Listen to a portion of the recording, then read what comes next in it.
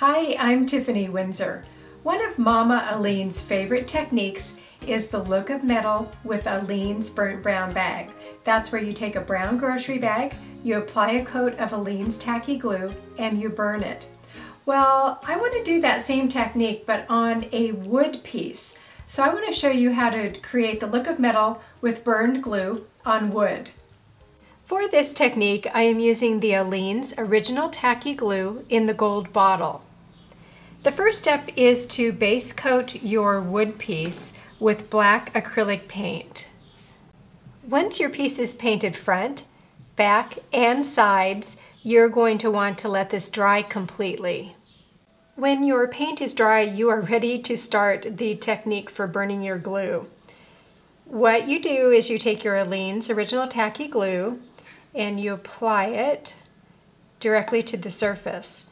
As I mentioned, this technique originally started out on brown grocery bags, but you can put it on wood and other surfaces. You want a generous coat. You want to be sure that you don't see any of the surface below it.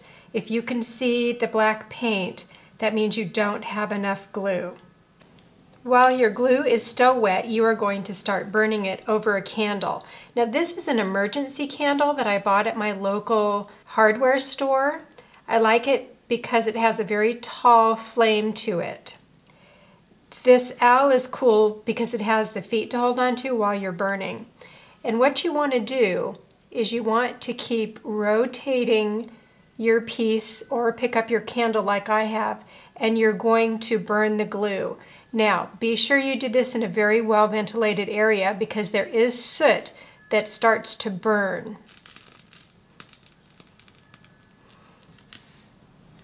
You can see here how that's starting to blacken the glue.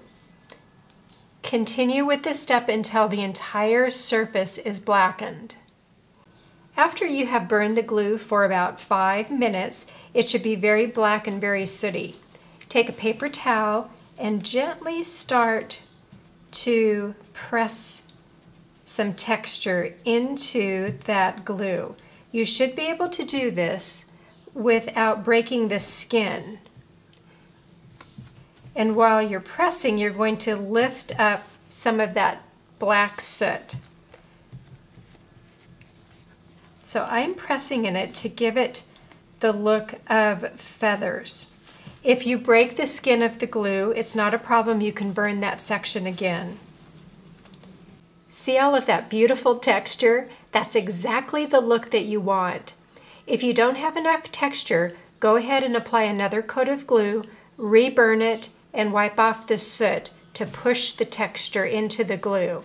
When you have the surface burned properly, the top should move around slightly with the wet glue underneath, and that's what allows you to push the texture into the surface. You're going to want to let this dry completely. When you start to apply your antiquing, the texture is really going to pop.